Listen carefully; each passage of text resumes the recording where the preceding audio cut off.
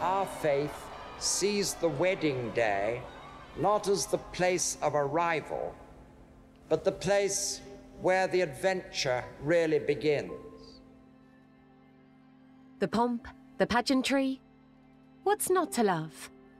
The technological age has brought with it a growing fascination with the royal family. But there's nothing quite like a royal wedding that gets the nation united in feverish anticipation. Royal weddings have transformed from political and allegiance-led arrangements to genuine love matches, thanks to Queen Victoria and her romance with cousin Prince Albert. Here is the stuff of which fairy tales are made. The prince and princess on their wedding day. Diana Francis, wilt thou have this man to thy wedded husband, so long as ye both shall live? I will. I'm amazed that she's been brave enough to take me on. William Arthur Philip Louis, wilt thou have this woman to thy wedded wife, to live together according to God's law in the holy estate of matrimony? Wilt thou love her, comfort her, honor and keep her, in sickness and in health, and forsaking all other keep thee only unto her, so long as ye both shall live? I will. I will. Is it an instant yes from you? Yes, as a matter of fact, I could barely let you finish proposing. I said, can I say yes now? She didn't even let me finish. She said, can I say yes, can I say yes now? And then there was hugs, and I had the ring in my finger, and I was like, can I give you the ring? She goes, oh, yes, the ring. Walk down the aisle with us arm in arm as we peek behind the curtain at some of the greatest royal weddings in modern history. Looking at some of the time-honored traditions of pomp and ceremony, to the great weight of the dress reveal and elaborate design of the all-important wedding cake. As husband and wife live out their vows, loving and cherishing one another, sharing life's splendors and miseries, achievements and setbacks, they will be transformed in the process.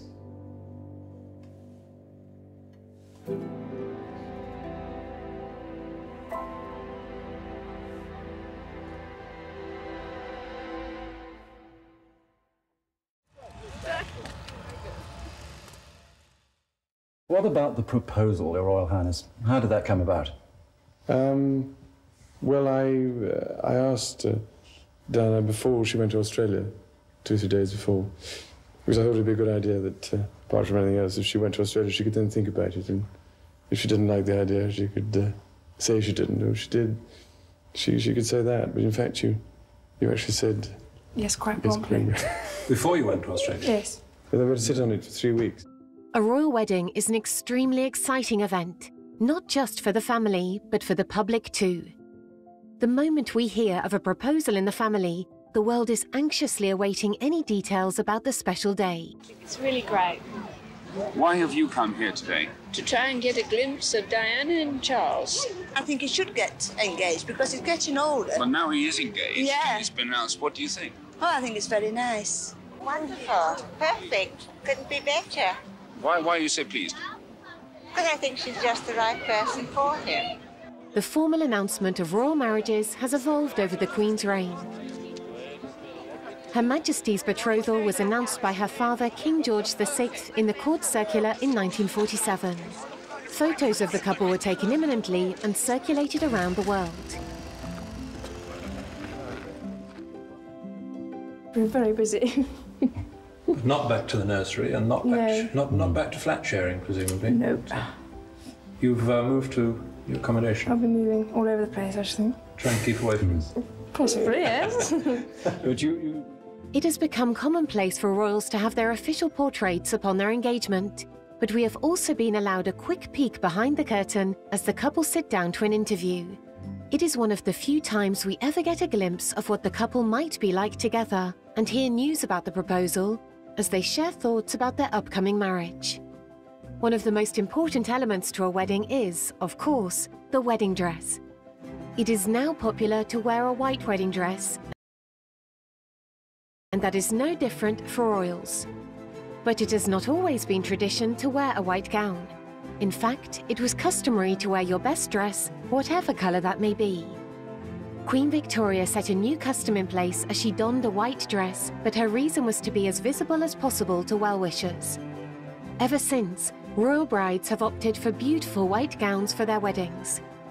Queen Victoria's memory is still alive in another aspect of royal bridal wear as, on her wedding day, she did not wear a tiara but a wreath of orange blossom. Orange blossom has since been incorporated into the wedding attire of Queen Elizabeth, Diana, Princess of Wales, and Catherine, Duchess of Cambridge. Each royal bride has picked a unique style and marked their place in history.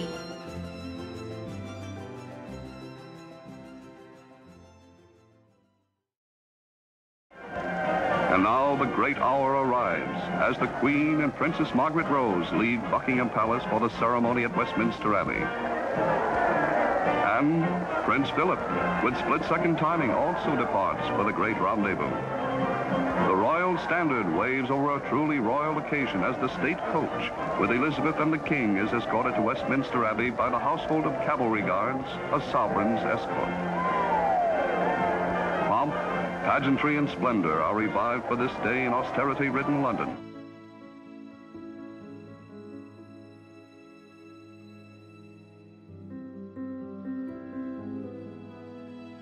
Following World War II, the then Princess Elizabeth was due to marry Prince Philip. Princess Elizabeth met Prince Philip at a family wedding, but she can't really remember that moment. The reason we know so much about it is because her governess, Marion Crawford, talks in great detail about their first meeting at Dartmouth College, where Prince Philip was a naval cadet. And he was very, very good looking, 18 years old, very striking, blonde looking. And he was assigned to look after the two princesses, Elizabeth and Margaret, for the day, for their visit, while their parents went around the college. It's quite strange to think of an 18-year-old looking after the princesses, the oldest of whom was 13. But he decided that it would be fun if they jumped the tennis nets. So he took the princesses outside and he jumped the tennis nets for them, and they were very, very impressed. Later he went on board the vessel that the King and Queen had come to Dartmouth in, and he had lunch, and then the following day he went and had tea. So that was the meeting that the princess remembers. In the post-war austerity, famously, they saved up ration coupons for the material to make her gown. Norman Hartnell was chosen as the designer and had whitewashed his windows to try to keep the dress from the peeping eyes of the public. But media speculation was so intense that parts of the design were leaked. Nonetheless, the dress was a great success. A dress fit for a princess, made of satin with a train 15 feet long. The groom too wears something special for the big day. Most men in the royal family serve some time in the armed forces, as the sovereign remains the head of the forces. So very often they will wear full military dress to weddings. Prince Philip was no different, and wore his naval uniform to his wedding to the Queen. Well, when Elizabeth and Philip got engaged, they decided that because London was ravaged by war and a lot of the buildings were absolutely rubble, and there was unemployment, there was rationing, it was in a really bad place, the government or the King thought, well, let's have a very quiet wedding at St. George's Chapel, Windsor. No pomp, no ceremony, we'll just, be very private. But then the government, surprisingly, said, no, no, no, we need to lift the people's spirits. Let's have a beautiful royal wedding that everybody can see. So that is what ended up happening. And it was televised, and eventually the television got to America. So it became a global affair, and it did lift people's spirits in London hugely. To see this beautiful young couple married, no one had seen anything like that for the years of the war. In the advent of changing technologies, the then Princess Elizabeth's wedding was the first wedding broadcast live on radio. It was also filmed for the newsreels broadcast later that day. Princess Elizabeth had a beautiful bouquet for the ceremony, but when it came to the tradition of taking the official portraits, the bouquet had gone missing somewhere along the journey. Several days later, they dressed up in their wedding attire again, with another bouquet to take official photos. It is now protocol for the florist to make up 2 identical bouquets for the day. Princess Elizabeth and the Duke of Edinburgh received 2,500 wedding gifts from around the world and had 12 official wedding cakes. As food rationing was still in force, ingredients were sent to the princess from overseas. In the great Abbey of Westminster, Elizabeth married the man of her choice. The ceremonial drive reflected her happiness. For had she not declared as a young girl, "When I get married, I shall make my husband as happy as Mummy has made Papa." Before leaving on their honeymoon, the young lovers made a picture that found it treasured in the album. Well, from Prince Philip's perspective, this is someone that had to leave their country. They didn't have a home of their own. All his sisters were married to German aristocracy and lived in enormous castles. And there's Philip, living off the goodwill of his relations. So I think that the idea of marrying a princess that was going to inherit so much must have been very attractive. And he was pushed by his uncle, Louis Mountbatten, who was the great kingmaker. And he really pushed Philip into kind of maintaining a relationship with Princess Elizabeth, who she was completely smitten with him from the age of 13. And I think she wrote to him to say, thank you for entertaining us at Dartmouth, and I suppose it gradually kept up. Then, of course, during the time when he was on leave, on shore leave, he often went to stay at Windsor Castle, and that's when their relationship, became more serious. And eventually, he proposed to her at Balmoral. I think that the main lesson that we've learned is that tolerance is the one essential ingredient of any happy marriage. It may not be quite so important when things are going well, but it is absolutely vital when things get difficult. And you can take it from me that the Queen has the quality of tolerance and abundance. I think many people have asked the Queen and asked Prince Philip what is the secret of their relationship, and the Queen has spoken out on a few occasions, and she said patience, sense of humour, and she said famously, of course, that Prince Philip had simply been her rock and her stay over the years. And he'd always been there to support her. Although he never involved himself in constitutional affairs, he was there as a sounding board. He was someone to listen and someone who would be on her side or would give her criticism, which of course nobody else really could. Yesterday, I listened as Prince Philip spoke at the Guildhall, and I then proposed our host's health. Today, the roles are reversed. All too often, I fear Prince Philip has had to listen to me speaking.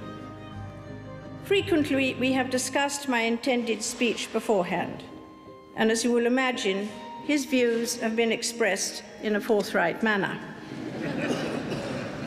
He is someone who doesn't take easily to compliments, but he has quite simply been my strength and stay all these years. And I and his whole family, and this and many other countries, owe him a debt greater than he would ever claim, or we shall ever know.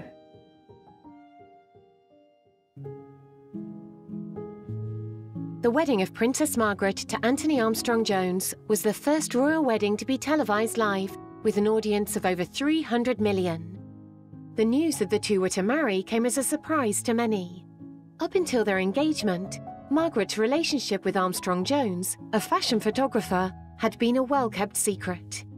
Although the press were obsessed with following her and identifying her likely suitors, she would visit him in secret at his studios, and he would accompany her to events, but Anthony was often in the background. Anthony Armstrong-Jones was considered a commoner, not considered a real prospect for Margaret, which is why their romance went undetected for so long. At the Royal Lodge at Windsor Great Park, 25 miles outside London, Princess Margaret and her fiancé, Anthony Armstrong-Jones, posed for the first picture record of their engagement, only a day after the surprise announcement. Mr. Jones is the court photographer, who has taken almost all the pictures of Britain's royalty issued in the last 2 years.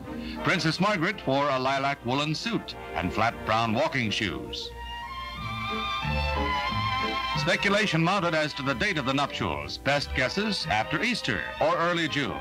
Margaret happily displayed her engagement ring, a ruby set in gold, surrounded by diamonds in the shape of a flower.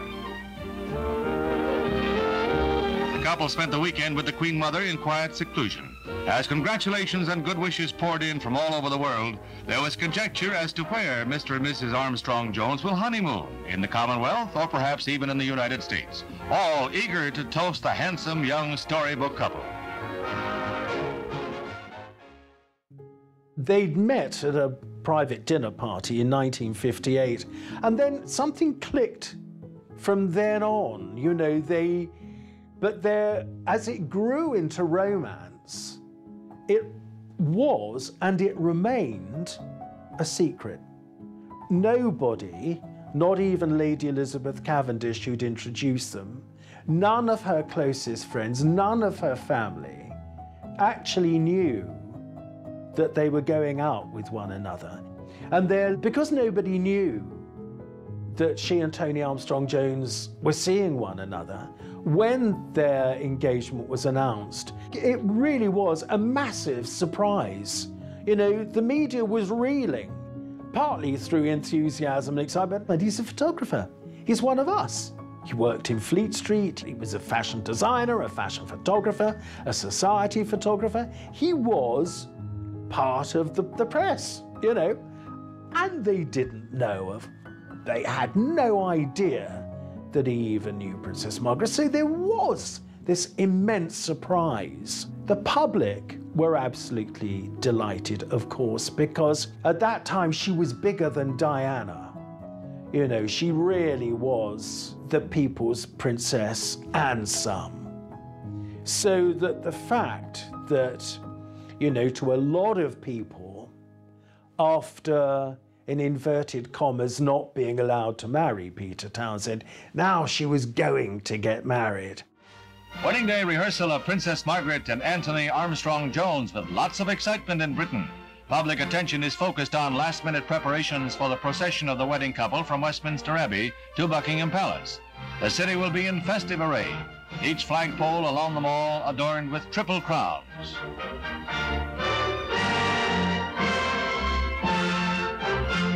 The route of procession itself is carefully scouted out in an early morning dry run to check the timing of each sequence. No chance is being taken of an embarrassing mix-up or traffic jam.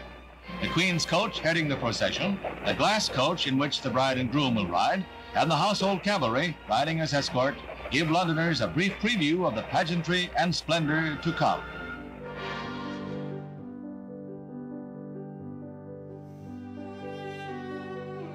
Since the death of Margaret's father, King George VI, Prince Philip took the customary trip in the glass coach from Clarence House to Westminster Abbey with Princess Margaret.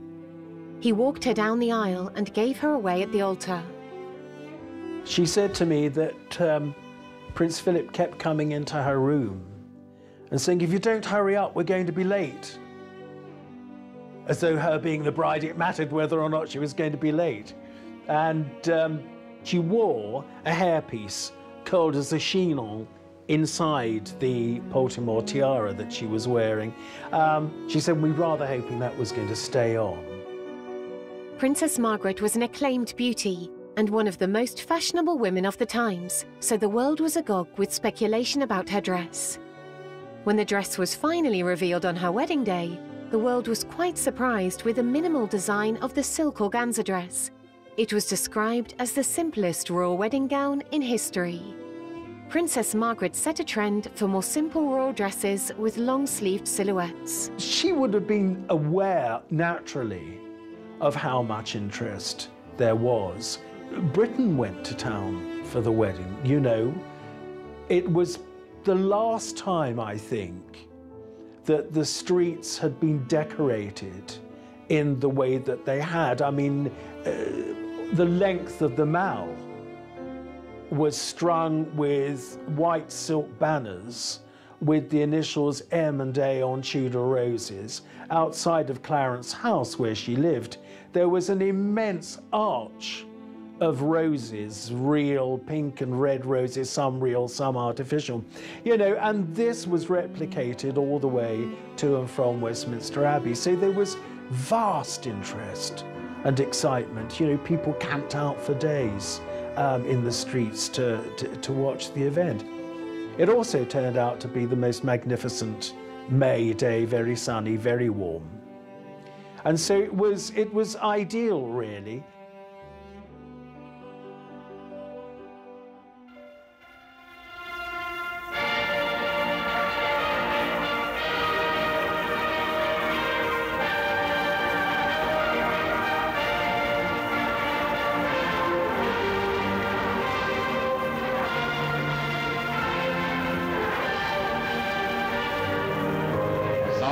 And radiantly beautiful bride make their triumphal departure. A princess who rejected royalty and high society to find the man she loved. An artistic commoner of good family and highly successful freelance photographer. Mr. Armstrong Jones and his bride, Princess Margaret, Mrs. Anthony Armstrong Jones, ride to the palace to a tumultuous ovation from the throng.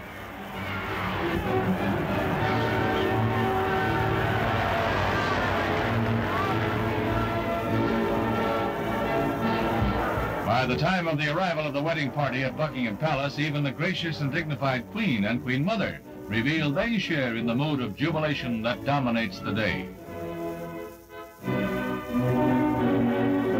Bride and groom make their traditional appearance on the palace balcony to be cheered to the echo by one of the greatest crowds ever to mass in Britain in recent history.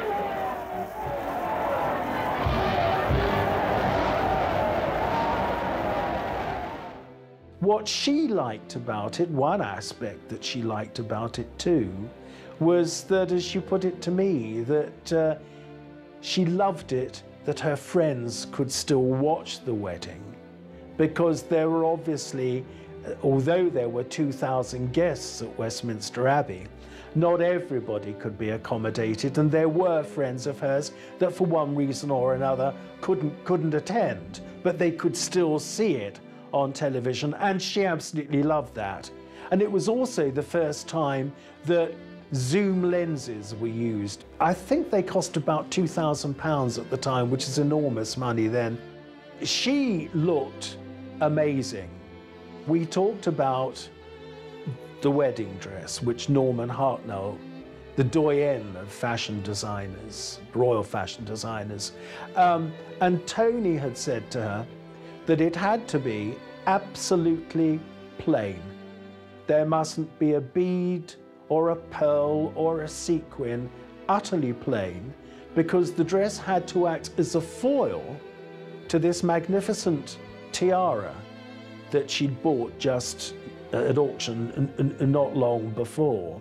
That is why her dress caused a sensation, because she was known for floaty evening gowns, lots of embroidery and so on, but this was utterly simple, and it did create a fashion sensation. Anthony was given the title Earl of Snowdon following their marriage. Can you find the words to sum up how you feel today, both of you? Difficult to find the right sort of word, isn't it, really? Just delighted and happy. And I'm amazed that she's been brave enough to take me on. And I suppose in love. Of course.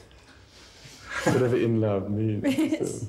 Well, it obviously put your own means, interpretation. obviously means two very happy people. Yes. Once again, congratulations. Well, from us, congratulations. Thank you very much. Very kind.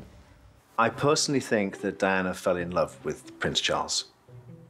It's obvious to me that she was a young, naive girl, and she fell in love with the prince. Now, if you watch that piece of footage when Prince Charles is asked, "Are you in love, sir?" Princess Diana's beaming, and she's giggling, saying, "Yes, yes, yes." And he says, "Whatever love is." And she looks at him as if to say, "What are you talking about? Don't you know what love is?" That was the problem from the beginning. Charles didn't really know what love was.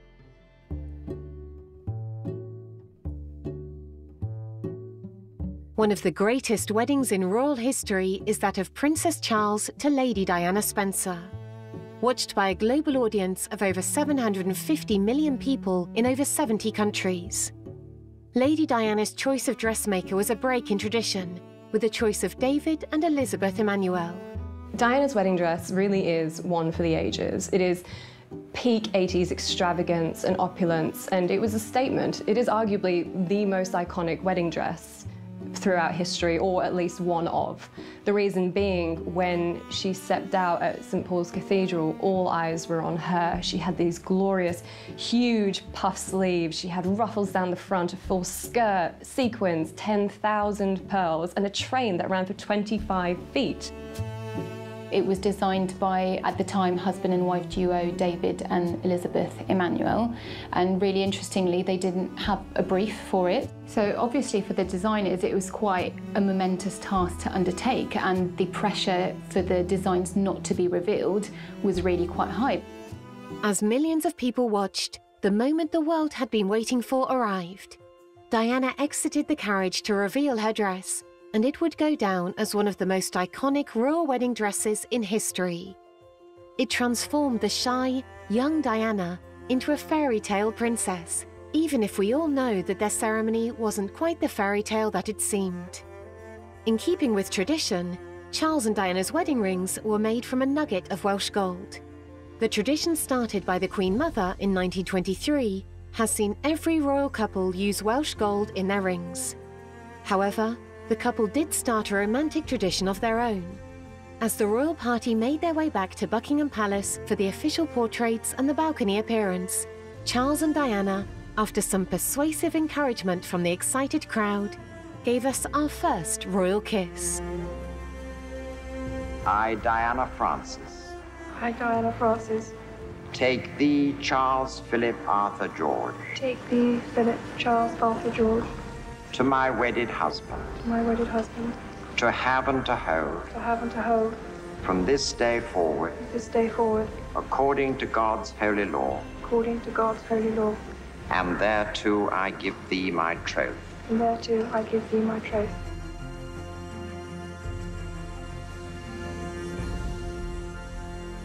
It was such a huge deal. It was the biggest royal wedding in decades, if not more, because the Queen had quite a pared back wedding, and it wasn't a televised affair, whereas this, everyone was going to watch. So what they did is they actually did a second wedding dress, which never really saw the light of day. It was very similar to it, but more pared back. They say it had a deeper V-neck and just fewer ruffles, fewer pearls, more understated. Although you don't really see Princess Diana's shoes in any of the pictures or the videos, they were designed by the Emmanuels as well, and they were designed to match the dress, and they featured a lace, a few pearls, had a heart on the toe, and really there was a lovely little romantic detail to them because Princess Diana was rather romantic, so she had C and D designed under the sole of the shoe. So you didn't see it, but obviously she knew it was there, and it was a sweet nod to her husband-to-be. Really interestingly, it said that after her divorce, Princess Diana didn't want to wear any Chanel logo items because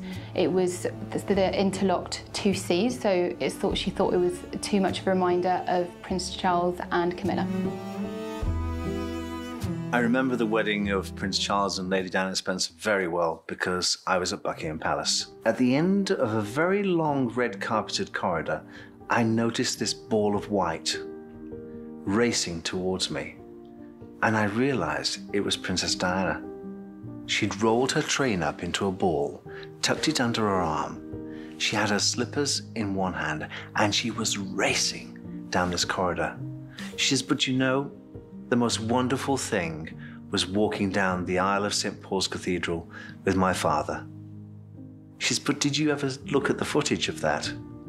She says, next time you look at it, watch me. She says, can't you see me looking from side to side? Can you see me doing that? Do you know what I'm doing? I'm looking for her. I'm looking for Camilla. And she was there. She was even at my wedding. So this spectre of Camilla was always there in the princess's life. I think Diana had terrible jitters on her wedding day. In fact, the night before, she'd wanted to get out of the whole thing. And she'd had a sort of funny, jokey evening with her sisters. And they said, "You can't get out of it now, your face is on the tea towels." And that made her laugh. But she'd discovered about Camilla. She discovered that Charles was giving her gifts. And she didn't know the half of it, but she knew that Camilla was a very important person in her fiancé's life. And she said she became obsessed, absolutely obsessed, so that when she was walking down the aisle, she spotted Camilla in the congregation. But she said what sort of helped her at that moment was concentrating on her father, because he just had a stroke, and she was really, and he's a very big man, and she was really guiding her father.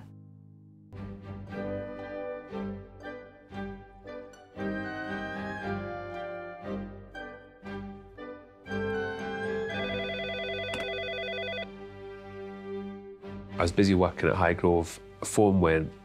One of my colleagues got the phone and he said, "Oh, there's a phone call for you." And it was one of the Prince's top aides, one of his top aides. And he said, I've been asked to phone you by the Prince of Wales and the Duchess of Cornwall. He says, because they would like to personally invite you to their wedding. Because as a member of staff, you haven't completed the amount of time, but they're sending you a private invitation. I remember that as if it was yesterday. I remember exactly where the call took place. I remember my thoughts. I remember the phone. I remember everything. I remember trying not to get upset because I was so emotional and excited about this. And it was unbelievable. I mean, it was amazing because suddenly there I am as a guest to the Prince of Wales and Cornwall, and with all the celeb friends, with other royals, VIPs, dignitaries, prime ministers, and I'm there as a guest.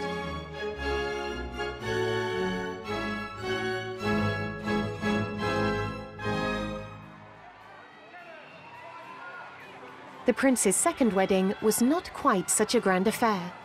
He and Camilla Parker Bowles married in a small civil ceremony at Windsor Guildhall. Uniquely, the Queen did not attend the ceremony, but did attend the church blessing and reception afterwards. Camilla chose two dresses, one a cream silk chiffon and the other a pale blue floor-length gown with a coach dress. I'm delighted for the Prince of Wales and Camilla Parker Bowles. It's very happy news, and when the Cabinet heard it this morning, they sent congratulations and good wishes on behalf of the whole government. So I remember one morning, the television was on in the other room, and suddenly we had breaking news, and it said the Prince of Wales has announced his engagement, and we worked for him, but we didn't know. We didn't know. They've waited long enough, but tonight they emerged as a couple soon to be wed. If you've been together this long, you've perhaps a right to demand a ring worth waiting for, and in this regard, the royal family doesn't disappoint. Camilla sported a whopping diamond upon her finger, and she was clearly on a high. Congratulations. Thank you very much indeed. Can I see a ring? I can have a close look. How are you feeling, ma'am? All right. Just all right? I'm just coming down to earth. Did you get down on one knee to propose? Of course.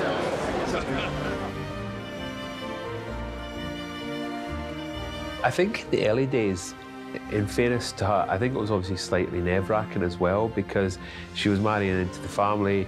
She obviously knew the family very well, but suddenly she was marrying into the family and was going to become, well, one of the most senior members of the royal family. So I think there was quite a bit of pressure for her, but she's never, in all the years I was there, she never changed. She was always the same. Your Royal Highness, 8 days now to the wedding. Can I ask you how you are feeling? You've heard how a bit, in particular Princes William and Harry are feeling at the prospect of the marriage? Very happy. Very pleased. Be a good day. Prince William, can I just ask you, are you looking forward to being a witness? Yes, very much so, definitely. As long as I don't lose the rings, I'm all right. Yeah. The one responsibility, I'm bound to do something wrong. No, she is. She's a wonderful woman, and she's made our father very, very happy, which is the most important thing. William and I love her to bits, get on really well with her. And as far as I see it, nothing's changed. I'm not around that much. I'm at Sandhurst. William's just finished university. Now he's doing a bit of work here and there, so we're not around that much anyway. But when we are around, everyone's happy, everyone's fine, you know. Well, of course, it's absolutely wonderful news, and all of us, the whole family, are delighted. I don't think one wants to say much more than that, but I'm very happy to reiterate this. I think in the Duchess of Cornwall that Prince Charles sees she's his soulmate, she's his best friend, and I think that's vice versa. I don't think that's one way. I think they both see that in each other. And, you know, when you see them together and them interacting and you know, also just the way they kind of look at each other and they're on the same wavelength. You know, without even speaking, they're on the same wavelength, and you can tell, you can just, you know, you can just see that between them, and I think that's something really, really special. I think the Queen and Prince Philip had it. I think Prince Charles and Camilla have got it. I think William and Kate have got it, and they're really lucky. They're really lucky that they've got that royal connection.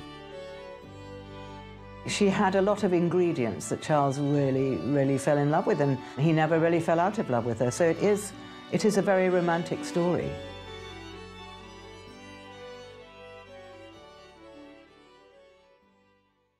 It's the most brilliant news, and I'm just so happy for both of them. They are so happy, and it's wicked. So maybe we just ask your reaction to the wedding, please, sir? Obviously thrilled, thank you very much. Practicing for long enough. As you know, Catherine and Prince William have been going out together for quite a number of years. We all think he's wonderful, and we're extremely fond of him. We wish them every happiness for the future. And you produced the ring? Yeah. There and then? I did, yeah. I'd been carrying it around with me in my rucksack for about 3 weeks before that, and I literally would not let it go. Everywhere I went, I was keeping hold of it because I knew this thing, if it disappeared, I'd be in a lot of trouble. And yeah, because I planned it, it went fine. As you know, you'll hear a lot of horror stories about proposing and things going horribly wrong. It went really, really well, and yeah, I was really pleased that she said yes. I took her up somewhere nice in Kenya and proposed. It's very romantic. There's a true romantic in that. There is.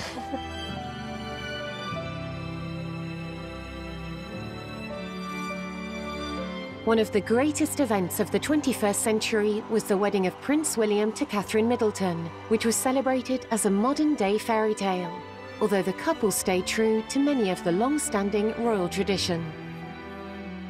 One delightful aspect of the engagement was that Prince William gave Kate the ring his mother had been given by Prince Charles at the time of their engagement. It was very telling that he chose to give Kate Middleton his mother's engagement ring, and he said, I want my mother to be part of this, to be present. The marriage, the ceremony, the wedding, just actually puts a seal on what everybody has been aware of for a long, long time. To my mind, I think the basis of the relationship is respect. She has never been a dog's body or a doormat. She's always fought her corner. Somebody said to her, aren't you very fortunate to be going out with Prince William? And she said, no, he's very lucky to be going out with me.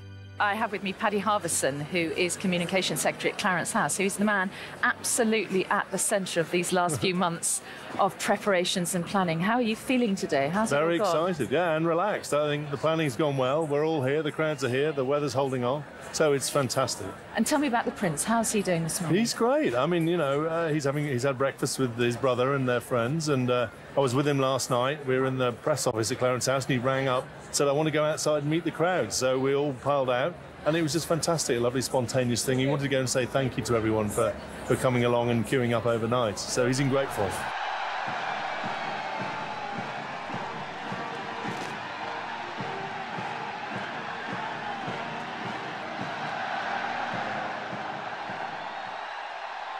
It's a really exciting atmosphere here. I think people are very proud to be English. You're seeing a lot of nationalism, a lot of Union Jacks displayed everywhere, and of course the large contingent of Americans and people from all over the world who have come to celebrate this very, very special couple.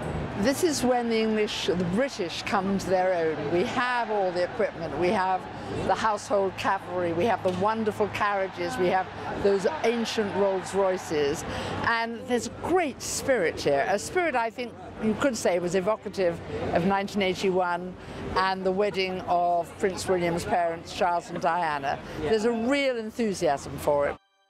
As the British public filled the streets of London to share this historical event, the ceremony boasted a star-studded lineup. As Prince William made his way to Westminster Abbey, he was no doubt lifted by thousands of cheering bystanders, greeting and supporting one of the future kings of England. The biggest decision for any bride is her dress, and the public was desperate to find out what Kate would wear. Her choice, a dress designed by Sarah Burton, remained a very closely guarded secret until the big day. There's a veil, and there is Kate Middleton. We can see that the train of the dress helped into the rear of the vehicle, lace surrounding Kate Middleton's neck and the veil.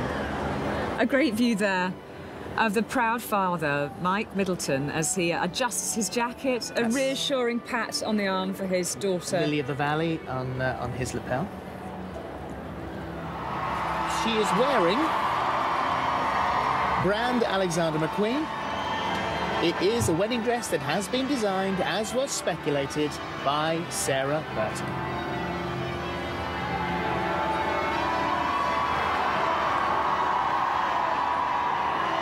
So if you imagined a fairy tale princess and her dress, is that the picture you had in your mind?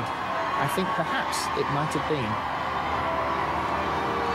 It is the sight, after all these months of build-up and speculation, that many have been longing for. And she's taking a moment to give the crowd a wave. The team have said that the dress epitomises timeless British craftsmanship by drawing together talented and skilled workmanship from across the United Kingdom. The dress was of ivory satin with a boned bodice and the hips padded, with a full skirt and modest train. The lace was handiworked using a traditional Irish technique by members of the Royal School of Needlework, and it had flowers from all over the United Kingdom, from shamrocks to roses. What my opinion of the dress was that it was youthfully regal. It was modern with a classic twist to it, which was fantastic because I didn't want Kate to sort of lose touch of Kate in the whole pageantry of this occasion. And I think Sarah Burton for Alexander McQueen did a sublime job. I think the lace was so effortlessly executed. It was almost as if she had like a white tattoo all the way down her arm, and the fine buttons, and then you saw that quintessential McQueen detail on the ruff of the spine. I thought the skirt was just enough skirt for a venue like the Abbey. I think, you know, to have something slimmer with a long train, she might not have filled that space with the sort of ease as she did with this dress. But I thought she looked very, very beautiful, very exquisite, seriously polished. Holding her veil in place, Catherine wore the diamond halo tiara, which had been lent to her by Queen Elizabeth II. A bride's bouquet is an important part of the wedding. Catherine followed tradition of having a sprig of myrtle taken from Osborne House, originally planted by Queen Victoria and representing love, fertility and innocence. As well as including lily of the valley and hyacinths, the addition of Sweet William was made, a nod to her husband.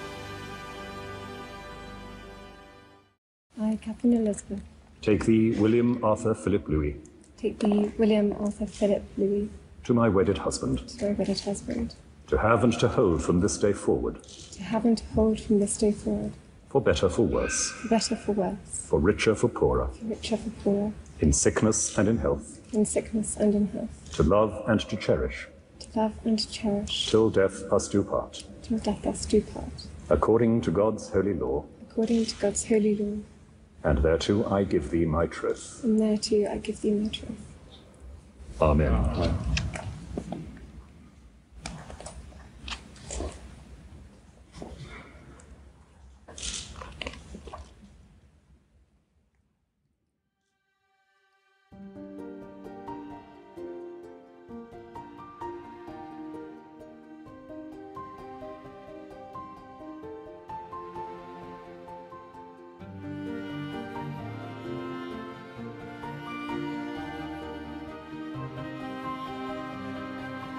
The ceremony was a truly joyous event. On leaving Westminster Abbey, Kate laid her bouquet on the tomb of the unknown warrior, a tradition stemming from the Queen Mother in 1923, as she laid her bouquet in memory of her brother Fergus, who had died during World War I. As a couple who value tradition, the Duke and Duchess had a multi-tiered, beautiful fruitcake, carefully crafted by Fiona Cairns. It is a custom for attendees of the wedding to be sent a slice of the wedding cake in the post following the big day, and is just one reason why fruitcake is the cake of choice due to its density and shelf life. But the groom also insisted on a chocolate biscuit cake being served, a childhood favourite. It contained 35 pounds of chocolate and 1,700 tea biscuits. Prince William looked fantastic in that sort of royals and blue red uniform, very unusual, matched the red of that carpet that went up the centre of Westminster Abbey. He looked marvellous, and the white gloves when he was waving at the crowds, he looked the dashing prince. I thought William's choice of the red was fantastic. I mean, Kate's heart must have gone pitter-patter completely when she saw her prince standing there. And I caught that glimpse of Harry when he took a sideward glance at seeing Kate while William turned the other way, and he said to his brother, "She's beautiful." And that was really, really charming between the two boys. You know, how wonderful was that? You know, what got me was, I looked at the father, you know, Mr. Middleton, and I thought to myself, you know, all those many years ago, he had a little girl. And look what happens, you know, how, you know, the twists and turns of life.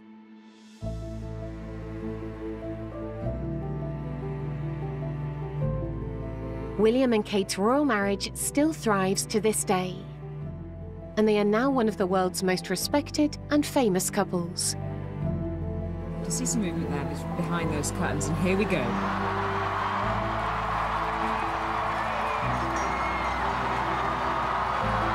Oh wow, she says. Oh wow.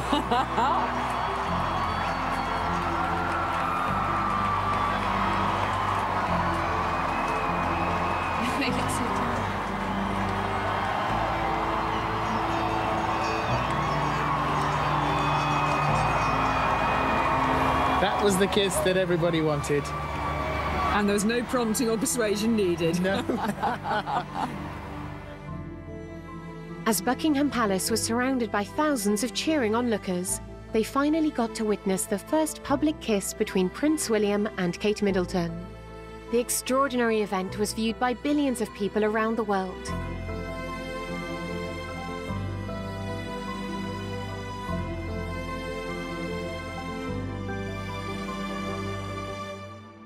I, William Arthur Philip Louis, take thee, Catherine Elizabeth, to my wedded wife, to have and to hold from this day forward, for better, for worse, for richer, for poorer, in sickness and in health.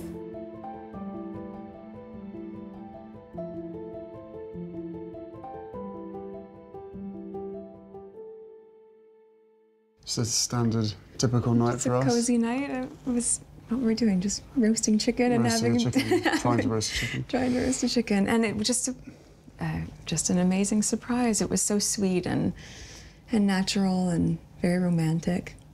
He got on one knee. Of course. Was it an instant yes from you? Yes, as a matter of fact, I could barely let you finish proposing. I said, can I say yes now? She didn't even let me finish. She said, can I say yes, can I say yes now? And then there was hugs, and I had the ring in my finger, and I was like, can I give you the ring? And she goes, oh, yes, the ring. So, no, it was a really nice moment. It was just the two of us. And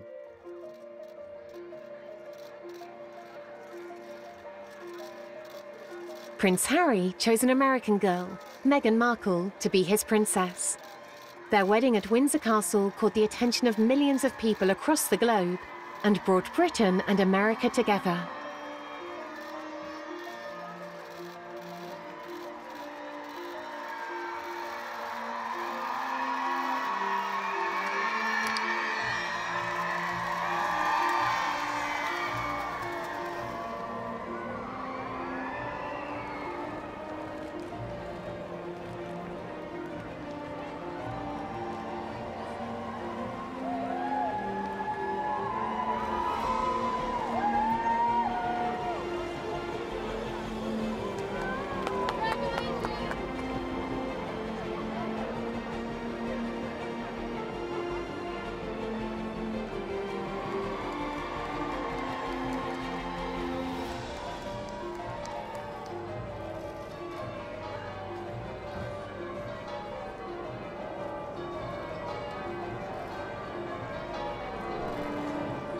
Meghan's dress had a timeless elegance reminiscent of Princess Margaret's dress.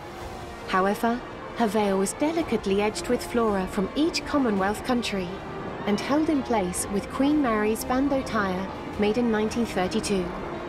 Although the dress was very simple in terms of design, there were no beads, there was no lace. The train was magnificent. It was something like 30 feet long. It had roses from every place in the Commonwealth. It was absolutely thoughtfully and beautifully done.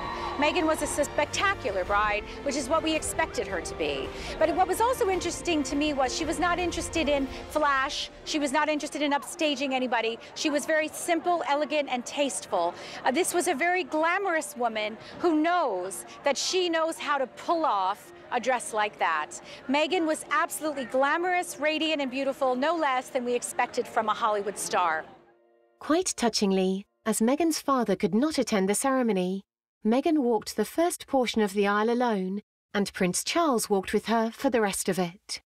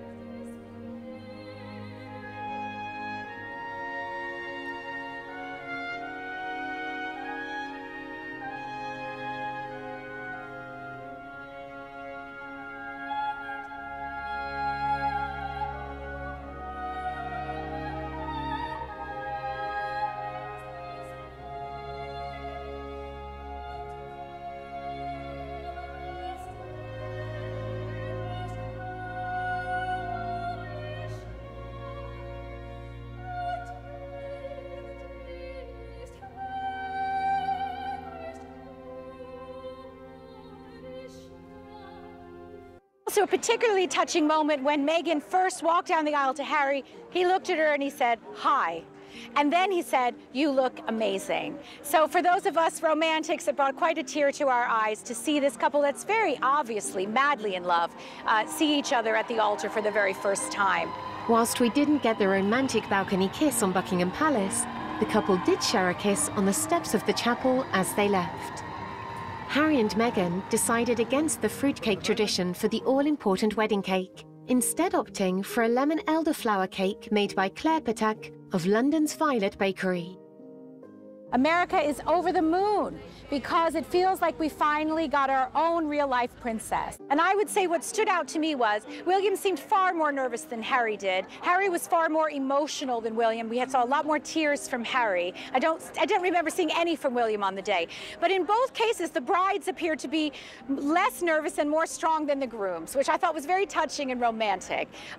Both William and Kate and Meghan and Harry appear to be two couples who are very much madly in love with each other, and far from the days in royals past where things were arranged and things were loveless. In both young couples today, we see a great strong bond of romance, love, and affection. I think it's a really interesting time for the royal family, and I think this marriage sort of cements a transition that's been happening for a while, with the monarchy modernizing and moving with the times. If you look back to, 30 years ago, even, divorce was such a taboo. It's no longer a taboo. Our next king and queen again are both divorced. So the fact that Harry's now able to marry someone who's been divorced isn't an issue, is a great thing. She's mixed race.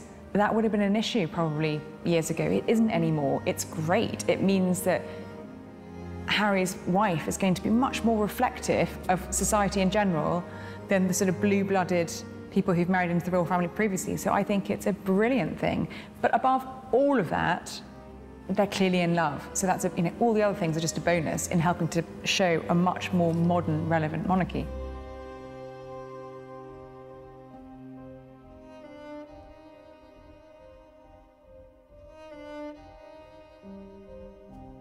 Making the beginning of their happily ever after, Harry and Meghan's wedding will be remembered in history as one of the most spectacular royal events of all times.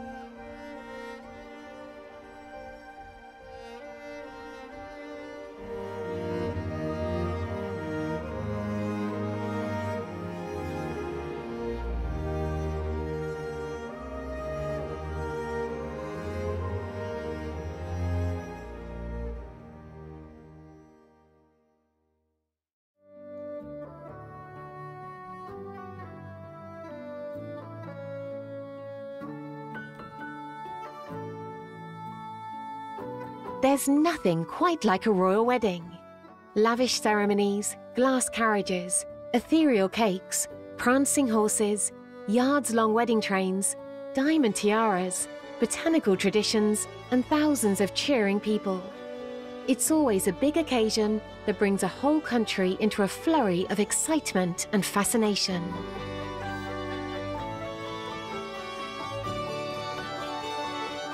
Through the years, wedding day styles and traditions evolved, and by establishing a connection with the people, they all influence the way we say, "I do," today. And grant that he who gives it, and she who shall wear it, may remain faithful to each other, and abide in thy peace and favour, and live together in love until their lives end. Through Jesus Christ our Lord.